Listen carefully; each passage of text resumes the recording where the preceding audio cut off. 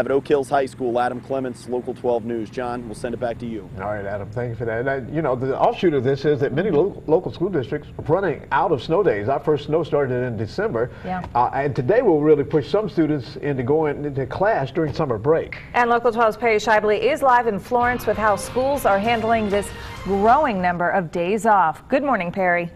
Good morning to you, Tiffany. In the last half hour, things have gotten significantly worse here in Boone County. Kentucky 18 right behind me. The wind is just blowing. I mean, it's amazing. If you look up, it appears that the snow is blowing north to south, and it is a strong wind. It's gotten much colder, and now the road, which just half an hour ago was wet, is almost completely snow covered. Now, it seems like cars are getting by okay, but it's imperative to take your time. Now, nearby Kenton County School Districts, they had 5 calamity days set aside for this school year. They have used all 5. Today is the 6th day because they are already closed, and that means that they are going to have to tack on a day at the end of the school year. But there are a lot of things to consider when they start thinking about this, because they have to consider the drivers and the type of drivers that are going to be on the roads, and they have young drivers on the roads. We talked to one trucker who stopped here at the travel center, and he said it's imperative that people stay calm and slow down.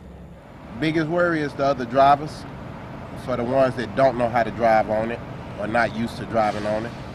You know, I mean, I done seen trucks going 60, 70 miles an hour on this, and so I swipe out, slide straight to the curb or the median, and you know, I mean, you got to just pay close attention to that.